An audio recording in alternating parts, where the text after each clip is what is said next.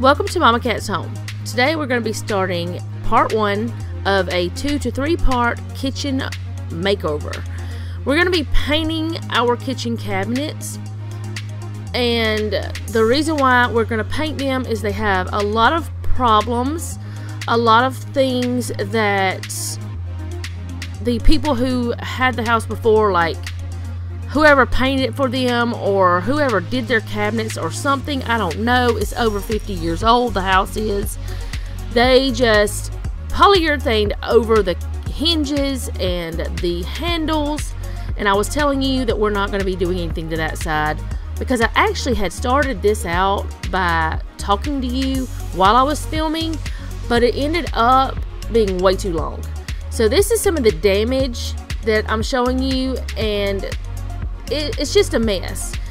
And we've been living here over 7 years. We haven't done anything to the house other than one bathroom. We painted and put down linoleum because it had carpet in there, and we have painted and put a few shelves up in the pantry, but that's about all we've done.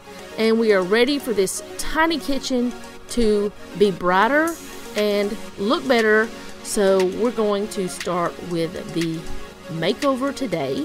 We're going to first take everything down, and that is what I was talking about. Off the shelves, off the countertops, off the top of the refrigerator. That is part of the dining room. We're going to paint that, all of that.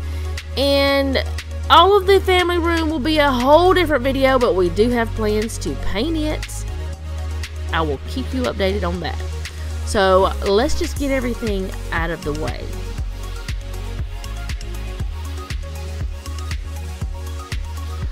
After we got everything off the walls, off the countertops, we didn't take everything off the refrigerator yet. Don't know why. But anyway, we got all that off, and now we have started taking the doors off. The next thing we're going to do is clean, but I have found that there are some things in this kitchen that I cannot get off, even though almost 8 years worth of scrubbing has not budged it. So towards the end, I am going to show you a couple of things, and I'm going to ask you to help me if you can.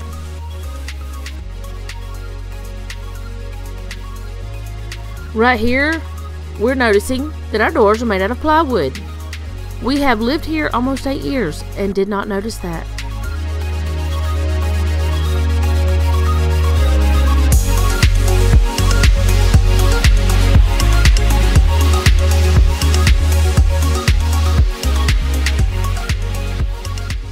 I'm going to be using Method Heavy Duty Degreaser. I get this from Grove Collaborative, and the reason why I'm using it is because it is a degreaser that works really well but does not smell horrible, and I can actually stand to be around it.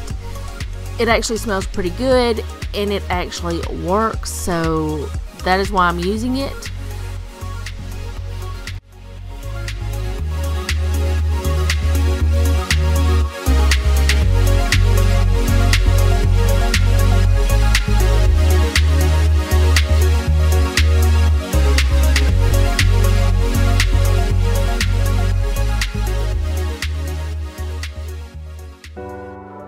Just stay one more night. I'll be by your side. If you don't have something, build it. Jeff built this out of some scraps. It's a little sand paper holder, and it's got a little handle, and it works really good, and it's comfortable to use. But he was just playing around and built it, and this is what we're going to be using it for. We're going to fill up those holes to get rid of all that crusty nastiness. Okay, this is pretty self-explanatory. We're taping paper on the inside of cabinets. We live life the hard way, but not today. Just stay. Just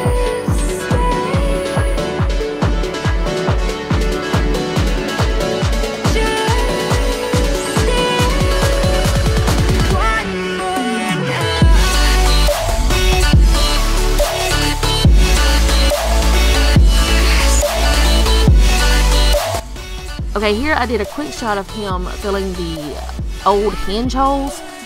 We used some wood putty that you mix yourself as powdered. I cannot think of the name of it, but I do end up showing it later on whenever we're doing the doors. Maybe I will be able to read it and tell you then.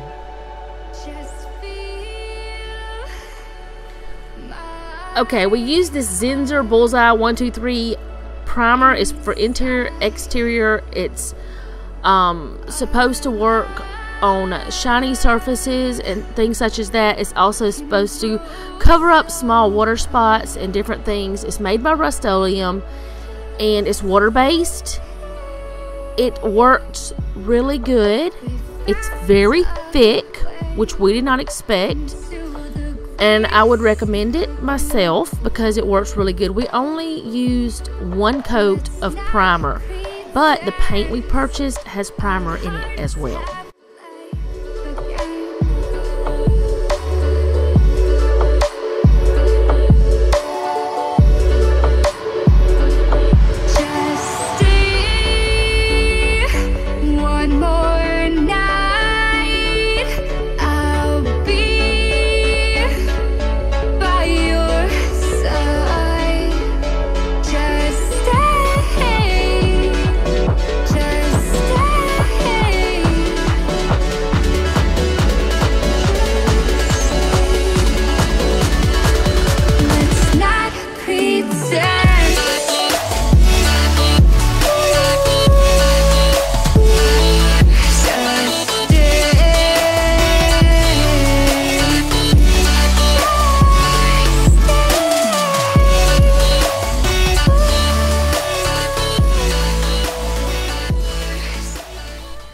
Okay, this is the next day, and the primer has dried. It covered really well, and we're about to start with the paint. So I'm showing you the primer first so you can kind of get an idea. And we do have a fan ventilating, it's sucking the air out. We're using the Valspar 2000 paint and primer mix in the hide white. I chose that because I wanted to hide things. I wanted to hide all the horribleness, and it already looks brighter. It already looks so much brighter in there. So we were painting this, and Noah was about to start helping us, but we were talking about something else first. I'm not sure what. We were just getting everything set up. Hit the button, drive real far, but that record only died.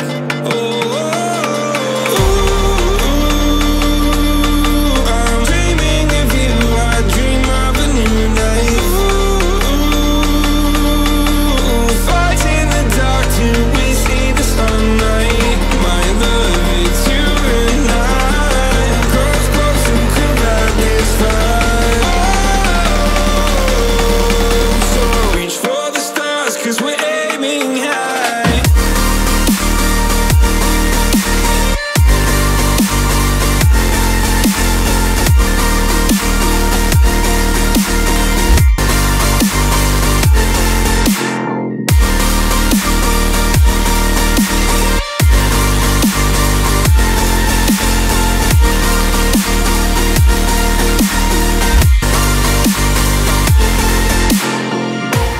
You can't wait to see me now, 'cause lately you've been feeling down. You lay awake alone at night. Like your life inside a car. Forget the world and drive real far. Put that record on again. My love, it's you and I. Cross close and combat this fight. So reach for the stars, 'cause we're aiming high.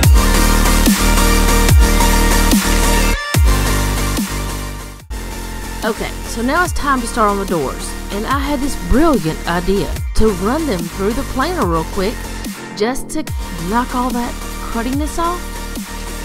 Not a good idea. Don't do it. I'm going to show you why now. You see all those knot holes? We ran 2 of them through the planer and it messed them up bad. So we didn't do any more. We learned our lesson really quickly, but we wanted those 2 to be the same thickness because they were the ones that were near each other and they needed to be the same because they're the only ones on that wall. So we ended up just deciding to sand them. Durham's Rock Hard Water Putty is what we use to fill all the holes. Whenever you mix this, do a little bit at a time because it gets hard very quickly. This is before we actually did the holes. We went ahead and sanded all of them, and I cleaned all of them, wiped them down really well.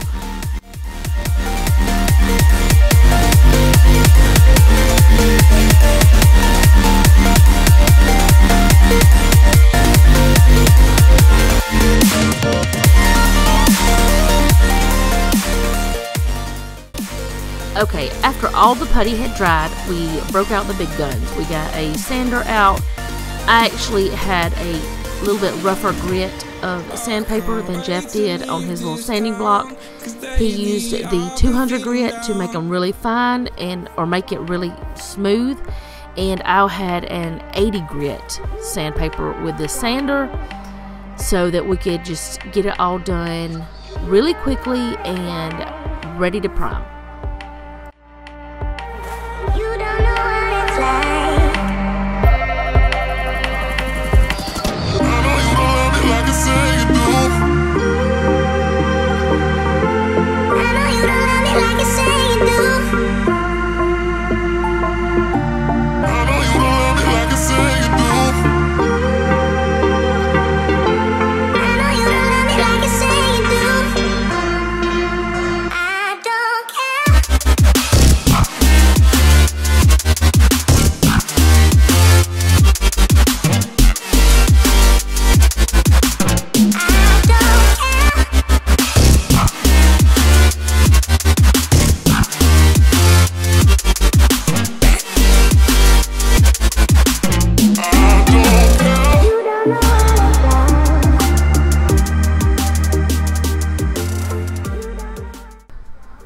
Okay, so now it's time to prime the doors. Yes, I'm wearing the house shoes. They're for outside use only.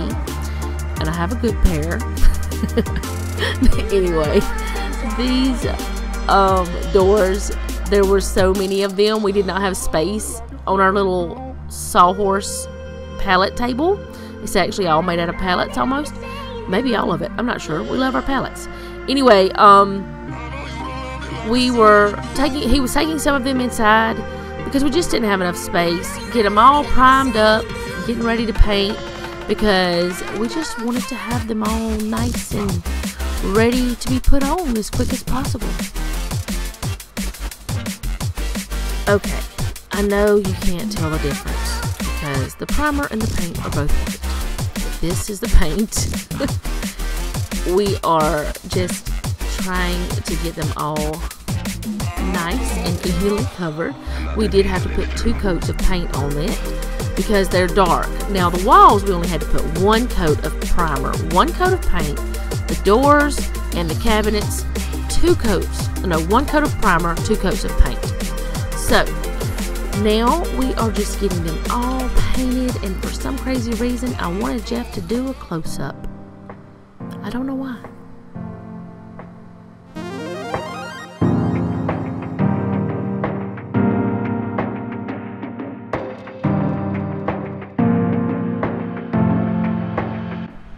Okay, for the final coat on the doors, because the wind was blowing and there was dust and pollen and bugs starting to accumulate, we decided to just bring the doors inside to finish them off.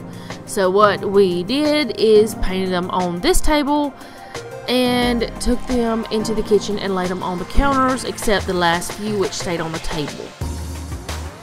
So we did all the soffits, all the cabinets. We did not do the window frame or the window itself. The reason why is because there's some like sticky stuff where the people that lived here before, I need to figure out how to get it off. I've got some stuff I'm going to try. And I've really just never messed with it much because we just always had a curtain there. I've cleaned it, but I haven't like tried to scrub that stuff off. One reason I was afraid I was going to mess up the wood.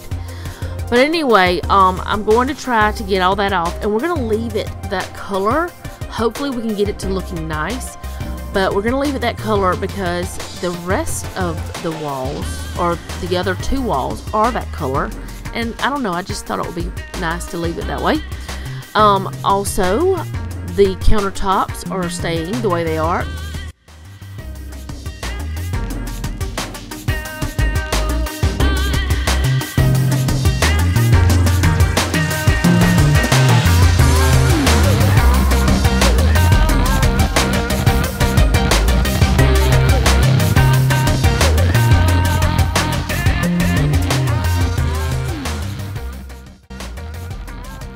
Whenever we start over, which will be tomorrow, but it won't be your tomorrow, we're going to go ahead and paint the rest of what I'm pointing at. We're going to have to move the freezer and things, so you know, we'll get that done. We're going to take those things down, and the little things where the words are up on the top part, we're going to tape around them, and we're going to leave some of the old paint there. We did this in the bathroom so we wouldn't lose our pretty words.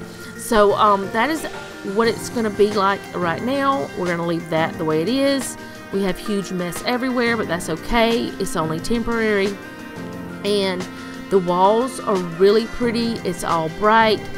We do have some spots where the previous owner, whoever painted it for them, left paint and they didn't tape it properly and stuff like that, which is one of the reasons why that I was thinking about painting the cabinets all the way anyway, but we ended up having to do it anyways. Also, up on the hood, I'm going to show you in a few moments, I believe, where that there's some marks, like it's just, I don't know, anyway, smoked up or something.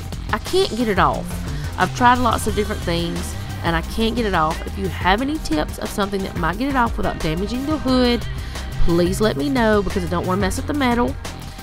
And it is a good range hood. This is where I'm going to show you. See, it's just, I don't know if it's stains or what, but I cannot get it off. And it's also on the back, at the backsplash, not that little thing that Jeff put up, but the other part, the little thing that's up there that says home is where our family gathers. We got it from the Dollar Tree.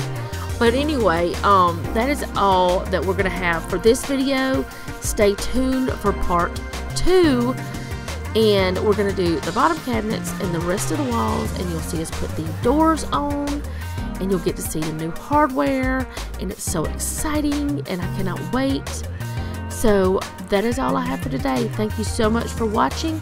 If you enjoy my channel, please make sure that you subscribe and hit the bell so you'll be notified when I upload. Also, leave me a comment down below.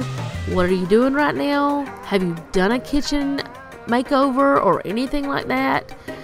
Have you done anything to make your house brighter? Do you have any suggestions? Let me know, and I will see you guys next time. Remember, don't take any wooden nickels, and be sweet.